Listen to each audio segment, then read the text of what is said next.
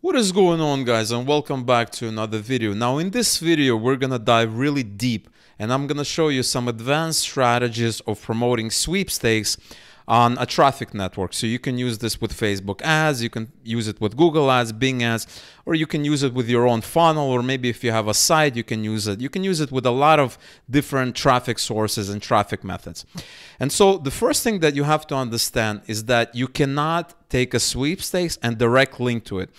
There's no sweepstakes in the world where you can just take an offer link and send your traffic directly to that page. And the reason for that is sweepstakes are a specific type of offer and that you need to qualify the user. And the reason is, and let me show you what I mean. So I'm here browsing in my Max Bounty sweepstakes, right? I basically pick the sweepstakes. In the pull down I click search and I have various sweepstakes. Now here's one sweepstake that caught my attention, and this is win an iPhone 11 single opt-in New Zealand, and the payout is $2 per lead. Now here's what the landing page looks like, right? Here's the landing page, and it's a very small, very generic, I could even say minimalistic landing page, right? It just says win an iPhone 11, pro cameras, pro display, pro performance, grab your chance to take home an iPhone 11, enter now. iPhone 11 is about $1,000, right? So it's a lot of money, right? It's a lot of money. Unless you're like really rich, for the average person, it's a lot of money.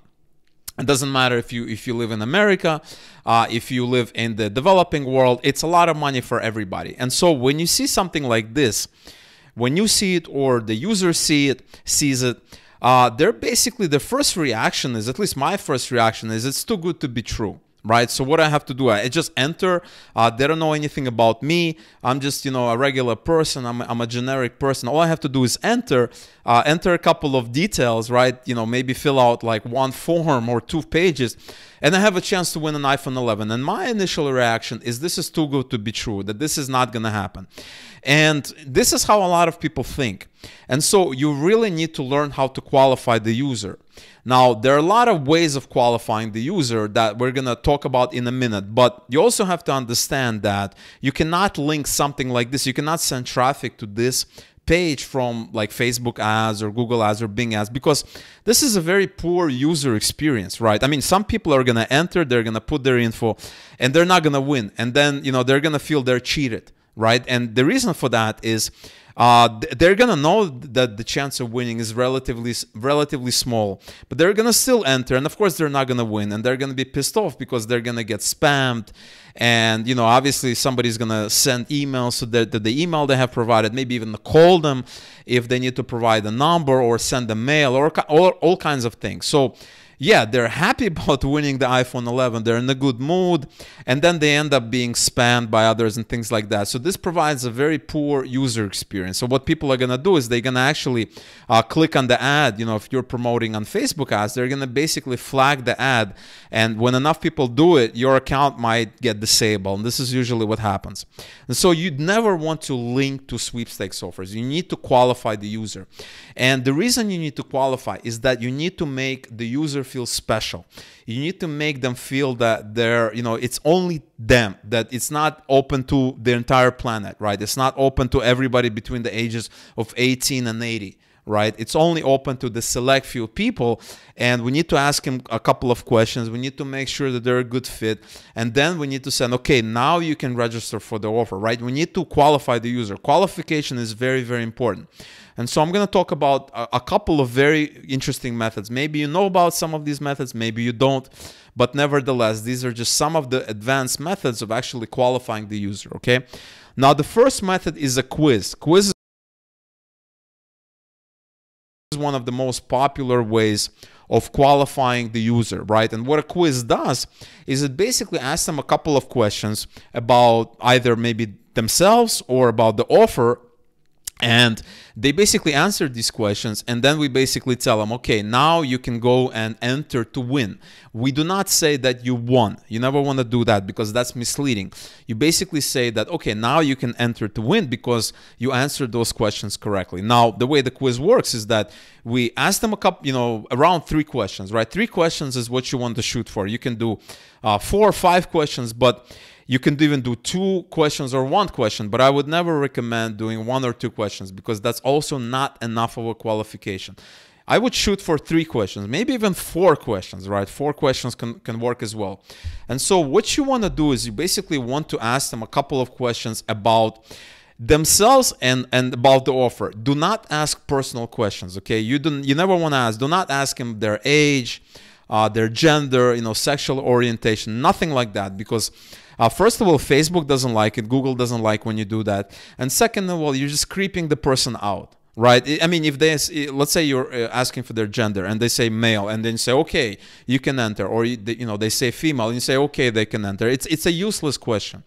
You want to ask them very simple, easy questions where, one of the answers is so obvious that they have to pick it, and you're basically rewarding them for picking it. So let me give you an example. Okay, so here I have basically an offer I was running for a Target gift card, okay? And I have the right colors because Target's colors are white, red, and black. So typically white and red, and also sometimes black. And so obviously I can change. I could take the green out, take this golden color out. But when you're designing your landing page, and you do need a landing page, right? Because that's what a quiz is. It's a landing page. You need to make sure that you connect the colors to the actual offer. So for instance, what is this offer? Black, gray, shades of black, white, black, gray, things like that. And that's what your landing page should be, right? So you basically need to design it. You don't want to do something like red for that offer, okay? And so what you do is you have a landing page, and then they click start now, and then they basically have a couple of questions, right? So I have 3 questions for this particular offer, and that's what you should be shooting for, 3 questions. And after that, I captured their email because I want to know more about them, right? Because maybe I can send them an offer down the road sometime, and I'm paying for this traffic. So I might as well capture their email so that I can market to them again. You don't need to do this, but I highly recommend you do this. And then you click submit, and they're basically shown a page. Basically, the page tells them that congratulations, you can now enter to win the offer. And then they click, next page, or they click submit, or there's a call to action button, and then they basically go to the offer. This is the recommended way. This is the first method. Okay. Now the second method I want to talk about, this is more of an advanced method, and I call this the Wheel of Fortune method. And so what happens is they could basically go to the same page, and this is a landing page. You can even have the quiz on the same page. So basically the same exact method that I talked about previously. And when they land on this page, they're greeted with this Wheel of Fortune. And this is a special plugin. There's a lot of plugins that do this. I'm gonna have a WordPress plugin in the description that tells you more how this thing works. And what happens is typically what you want is you want them to spin twice. Sometimes you can configure this particular thing. You can basically configure the chance of winning on the first try. So I think I put like 70%. You don't want to put like 10%, so they're spinning the wheel all day and then they win on the 10th try. You want to make it hard, but not harder, right? You guys need to make the lead work for it. You cannot just say, hey, here you go, enter your email and you have a chance to win. That's not realistic, That's what the BS detector is all about. The BS detector, basically, it compares the amount of work somebody needs to do and the result. So if they have a job and they work, like crazy amount, and they make that $1,000 to buy the iPhone, then it's legit. But if you have an email or you spin the wheel and it's automatic win, it's not a good idea. So for instance, let me try spinning this wheel and seeing what happens. So I spin this wheel, and let's see if we win. And as it happens, we win on the first try. So it's a 70% chance. Sometimes you can even configure the amount of spins before they can win. I believe here you cannot do this. Maybe there's another version where you can do it. But I can just lower the chance of them winning on the first try. So put like 50 or 40%. And then they can spin it 2 or 3 times. There's a more, the first chance is going to be relatively little. Yeah, so typically for this one, you maybe want to make it 50 or less. I made it 70 or 75. So in this case, it's a bit too high because I've spun this wheel before, and I typically win on the first try. And you don't want that. You want them to win on the second or third try, just like with the survey, where they basically need to answer 3 questions or more. And so what happens here is that this is all configurable. These plugins are all configurable because they're designed exactly for what we're doing. right? For similar things what we're doing. They're designed to give people coupons. They're designed to reward people, which is exactly what we're doing here. And so you can configure, right? So for instance, here we say, hooray, you've hit the chance to win 150,000 for home makeover. Lucky you, nicely done. You can use the coupon code below to claim your prize.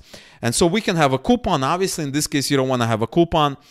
You can just have a, a redirection. You can automatically redirect them. But what I would do is I would just have a call to action and says, click here to enter for a chance to win whatever the offer was, iPhone 11, etc., etc. And this is something that I would do. And this is a very good method because a lot of people see quizzes. Everybody's doing quizzes.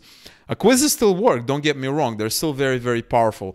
But honestly, this is something that you want to try. And I'm going to have a link to this plugin for WordPress, which is what pretty much everybody uses. You can download this and start putting this into action. So I highly recommend it. It's a very cool system because not a lot of people are doing it. Only like the advanced pros, the sweepstakes, basically companies, the sweepstakes, clearing houses, they're all doing this. But nobody's doing this with max bounty and CPA offers. So if you implement this, you're going to be ahead of the pack. Okay, so these are two really solid systems.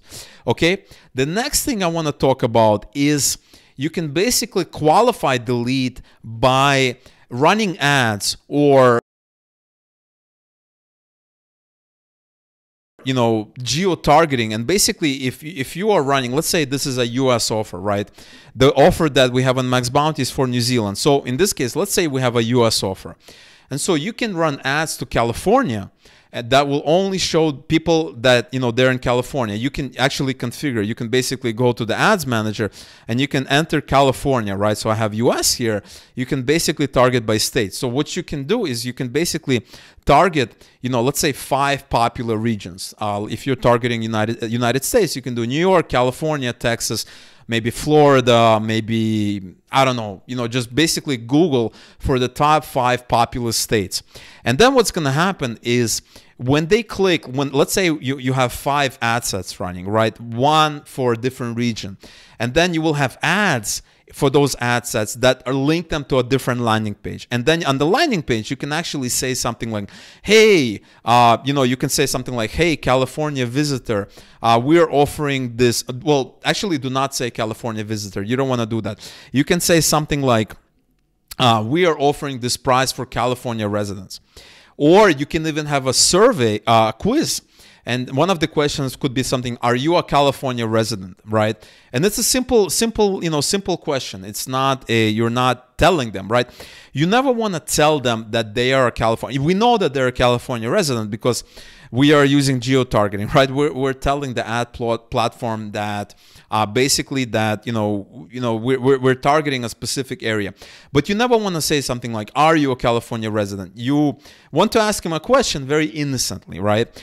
And you never want to show this. If you're running ads on Facebook, you never want to show that in the ad, right? Because Facebook doesn't like that. You never want to say in the ad, are you a California resident? You just do it, proceed normally. Just create a regular ad.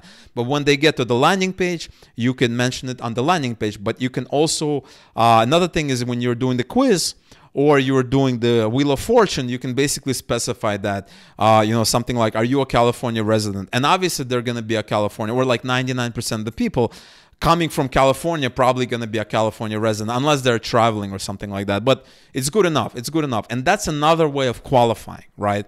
You're saying that this offer is not available to everybody. It's only available to whatever we're doing. And this is very good because, like, that person, they come from California, they feel, oh, great. I'm a California, I live in California. This is available to California residents. And it's not available to my buddy who lives in New York or my buddy who lives in like Wyoming or something like that. So they feel special, they feel qualified.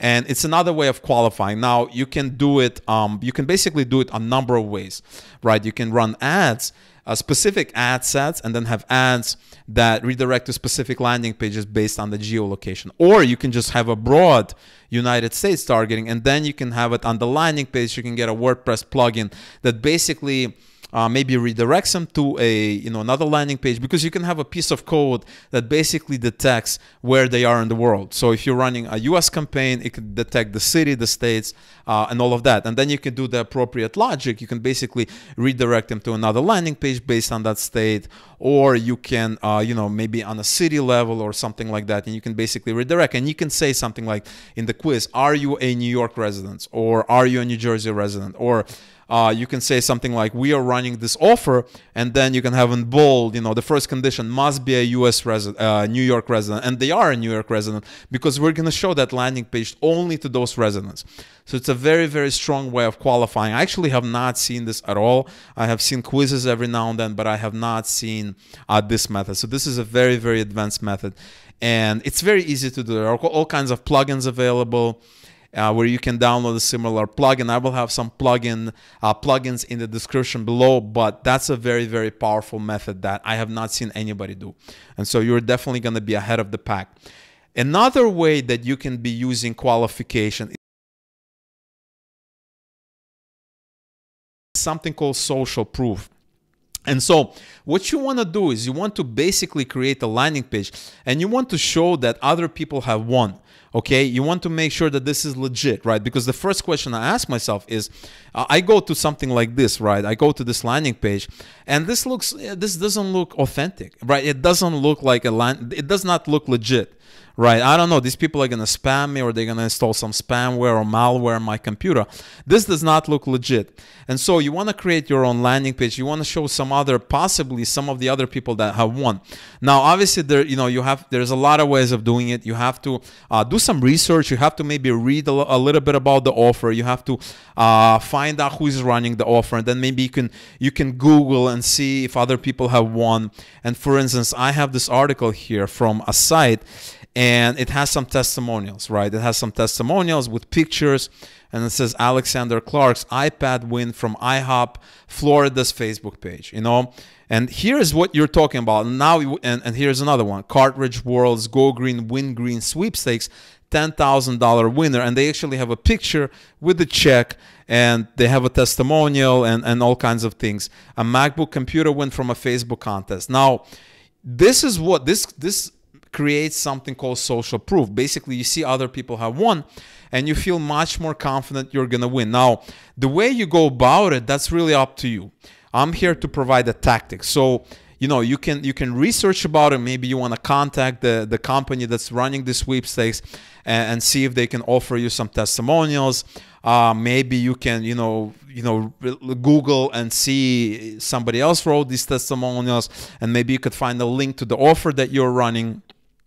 You want to create it a sense of legitimacy, right? Nobody's gonna, your conversion rate to this landing page is gonna be very, very poor. So you want to create more content, right? So here's John Friedberg wins Phillips Norelco's Trivia Bowl Finals. And they have pictures, they have this. Now, I don't know the authenticity of this page. I haven't done my research. I basically found this page in some of the content that I have. I basically found this page, and this is what a legit testimonial looks like. I don't know the authenticity, obviously, of this, but this is how it works, right? And this is yet another method of providing a sense of legitimacy, right? Basically telling people that this is not like, don't give me your email, you're gonna win an iPhone, or worst yet, right? Win a $150,000 home makeover. People are going to enter, but a lot of people are going to be very skeptical and very suspicious of it. And you're also not, you're not going to be approved on Facebook ads. Even if you will, later on, Facebook is going to trouble you and disable your account, because it smells of BS, and it really provides a poor user experience. And sweepstakes are a great way to get started with CPA marketing. You don't really need to sell a $50 or $100 affiliate product. You could basically get somebody to complete an action, right? Single opt-in. They don't even need to have a double opt-in, just a single opt-in. It's a minimal submission field. And they're basically, you get $2, right? And you do this, 10 times a day, you do this 100 times a day, you do this 50 times a day, you get, $100, $200 a day. So they work, it's legit, people are making money, but you have to beef them up, right? You have to make them seem more legitimate, right? You cannot link them to a direct offer, because, obviously not all of these Sweepstakes are going to look like this, but a lot of them look very, very similar to this. So you need to create a buffer. You need to beef them up a little bit. And so this is something that I want you guys to think about, right? So the methods that we talked about, creating a quiz page, a legitimate quiz page, right? You want the landing page and all of that. Wheel of Fortune. You want to do some kind of geo-city targeting, right? You want to qualify the user based on their location or maybe based on some interest. You could do it with Facebook. Just don't go out and say, hey, you from New York City or you live in Brooklyn and do this, do that. I know where you live. Don't go out and do that, right? That's not going to work.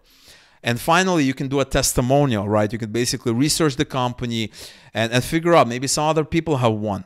And then you can say, hey, you know, these people have won, they're legit, and you can also win. And that creates an air of legitimacy, right? It makes it more credulous, right? And this is something you want to be thinking about.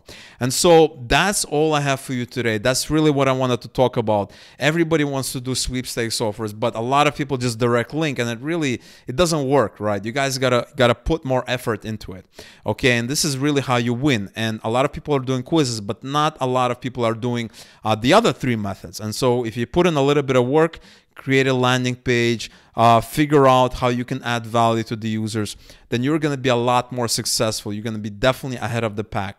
So I really hope you enjoyed this video. I really hope you've gotten value out of it.